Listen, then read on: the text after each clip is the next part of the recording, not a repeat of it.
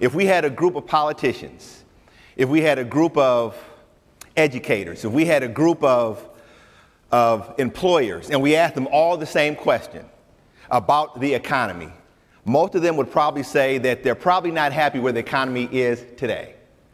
And that's not something that has just happened over the last 4 years.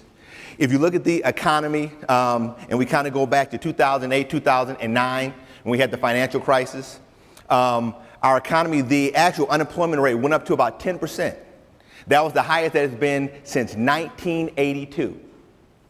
What I began to see is that there was a series of bankruptcies, and there were some bailouts that were happening during that particular time frame.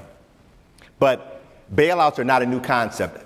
I was reading a book, and it's called The Creature from Jekyll Island, a really, really good read. And it talks about the Federal Reserve System. But what it also talks about is the series of bailouts that have occurred in this particular country. So as I begin to think about that whole concept, I begin to think about the startup U economy. And I begin to think about what has kind of changed in our economy.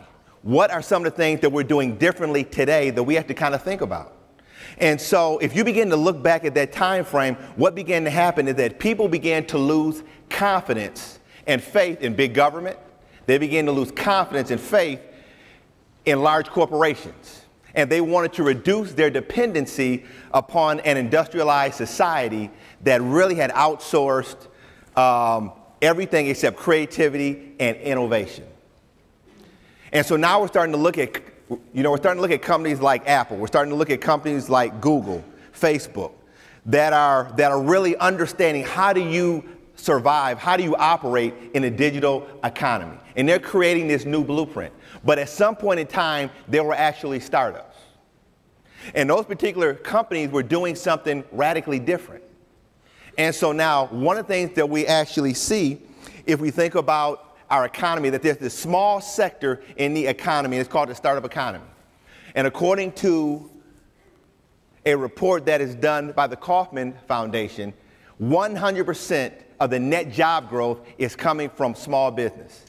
Businesses that have been in existence 1 to 3 years.